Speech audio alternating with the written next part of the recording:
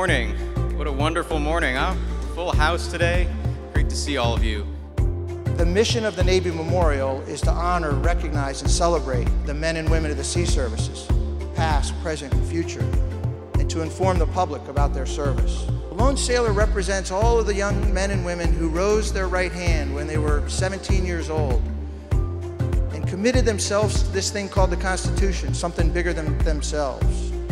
And many of them went on to live a life to do something bigger than themselves throughout a career. Well, my fellow Clevelanders, on behalf of the United States Navy Memorial, the USS Cleveland Legacy Foundation, Great Lakes Science Center, and Key Bank, as well as our generous sponsors and partners, I'm pleased to present the Lone Sailor, Cleveland.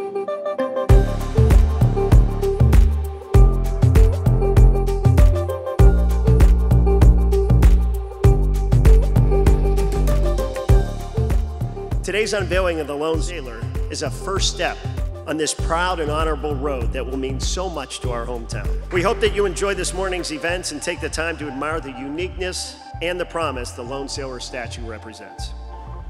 It is an absolute and distinct pleasure and honor to welcome to the podium Rear Admiral Julius Caesar. I wouldn't be standing here today, and that is why the USS Cleveland and the Lone Sailor is so important. But I just thank you for this opportunity to be here, to be able to just say a few words today. Thank you very much.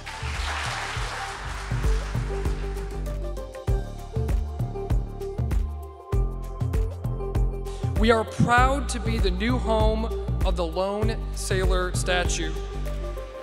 Today and every day that we move forward, we will embrace this statue as a way to always remember and honor those who have served our great country. Look at all the people in this room that are helping making this possible. Look at all the people that volunteered their time.